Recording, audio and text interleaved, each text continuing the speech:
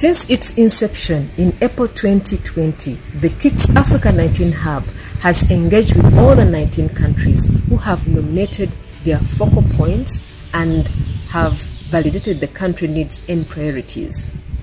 The Hub has held at least 2 meetings every month and has also engaged with the GPE focal points and local education groups. This has been a great opportunity to foster country ownership and visibility of the Hub. The advent of the COVID-19 pandemic has, however, slowed down the responsiveness and participation of some country focal points in the KIX Hub activities as well as online meetings. The pandemic has also created the need to strengthen teachers' competences in the use of ICTs for teaching and learning and assessment, given that most learners are out of school. This has also created the need to devise new strategies to reach out to the marginalized children who are completely missing out on education.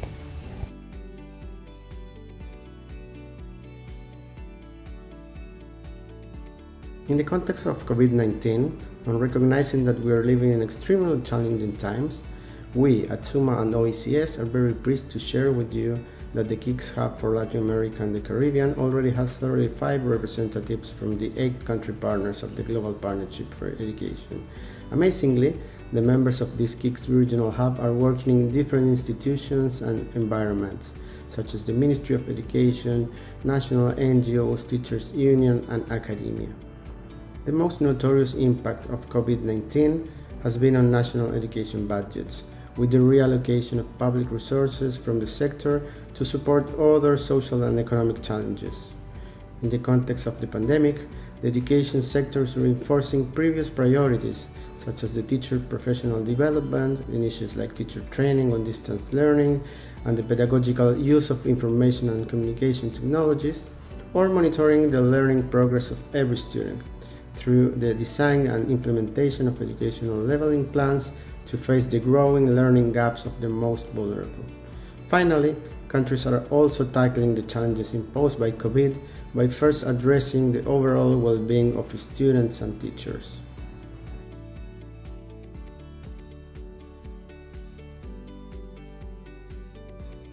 Dans le cadre de la mise en place du centre KIX Afrique 21, nous avons enregistré une participation active des pays membres et une forte demande de la nécessité d'avoir un espace d'échange et de collaboration entre les pays et avec le centre KIX Afrique 21.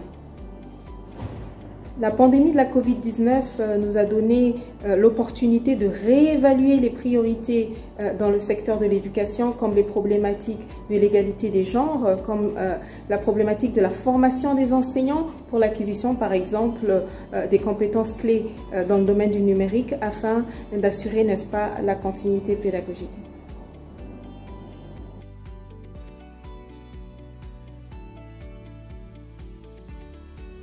We are having a very positive response.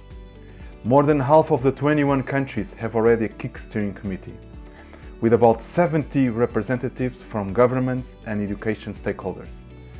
Some encouraging feedback. From Asia and Pacific, we heard this project is responding to their pressing needs. In Europe and Central Asia, there is confidence in what we are doing and how we are doing it. We confirm the importance of languages in our hub, especially the use of Russian and Arabic. COVID-19 and its impact on the education sector has emerged as a priority area. Countries have had to come with imaginative solutions and learn by doing. There is consensus on the need to share this effort with all education stakeholders. We know COVID has exacerbated education inequalities. Leaving no one behind is an absolute priority that goes beyond this crisis and is at the heart of our work to strengthen education systems and to promote and protect the right to education.